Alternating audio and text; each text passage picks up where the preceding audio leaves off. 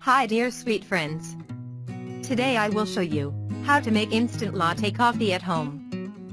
First, prepare the latte base. You will need 1 teaspoon of instant coffee and 2 teaspoons of hot water.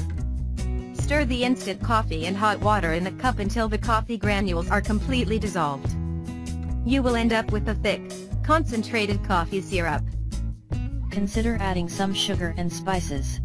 At this point, you can also add in some sugar, vanilla extract, or spices. Once you have everything in your cup, stir the coffee base again with a spoon.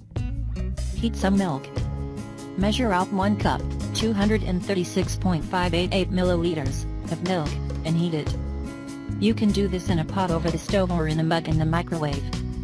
If you are using the stove, watch the pot carefully so that the milk does not boil.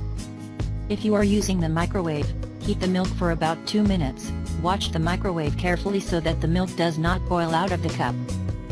Pour the hot milk over the latte base. Once the milk is very hot, pour the hot milk over the latte base. Gently stir the latte with a spoon to combine everything. Consider topping the latte with whipped cream and spices. For an extra fancy cup of instant latte, squeeze a swirl of whipped cream on top. You can also sprinkle some ground cinnamon or nutmeg on top of the whipped cream. Serve the latte immediately. Be sure to enjoy your latte before it becomes cold. Enjoy your drinks. And don't forget to subscribe.